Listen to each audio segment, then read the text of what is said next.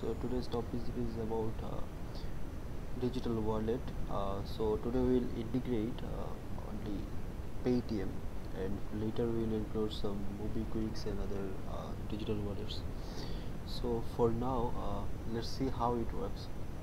So basically, in the POS system, this is the POS system.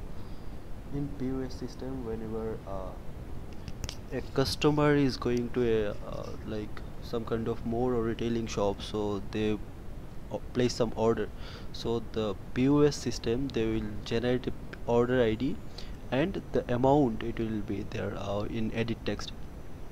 So by just clicking on generate QR code, the QR code will be generated, and this is a button for pay with Paytm. And this is the customer part, where the customer will be scanning the QR code and just by one button make a payment with this will be coming from there automatically from this QR code. This is the amount which the customer need to pay. Just one click of the button, the payment will be done. Trade fair entry fee, that is what you are. So let's see what are the things we require.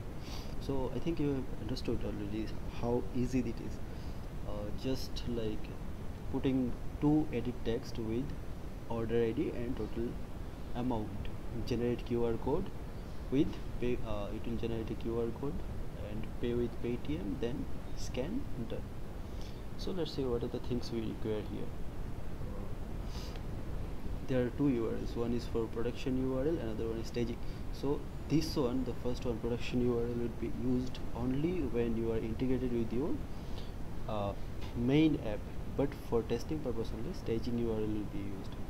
Generate QR code post, this is the post request basically we will be working, and this is the extension for post, staging URL, then next this, and these are the headers, MID, merchant, GUID, checksum. These are the things you will be given from Paytm. So first you need to contact with Paytm for all these things, and request generation, this is your task, you have to do it. Then what are the requests you have to send? Like request type, QR code, MID, GUID, name. Actually these things, these are like something which will be unique always, and you have to give it. This is merchant GUID and MID, and other one is merchant key, that will be there, you see later, which is basically given, means once the customer is registering himself.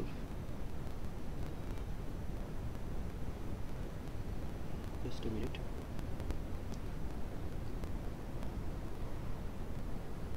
Yeah, so where were we? This is the thing. So these things, the customer will register himself, not customer, the retailer person, he will be registering himself, his shop, with the Paytm, and then Paytm will provide him MID and MGUID and other things whatever he will be requiring. And these are the unique things which he can use, or means just to confirm that he is only using that thing. So response, what are the kind of response he will get, means request, once again. So this is the response structure you will get. Require ID, these are the things. Only status is required, status success. Then this is the path which will be the main data for this thing, for QR code. So this is what we need, just this path only we need to generate the QR code. So let's see what are the procedures, and these are the parameters which we need for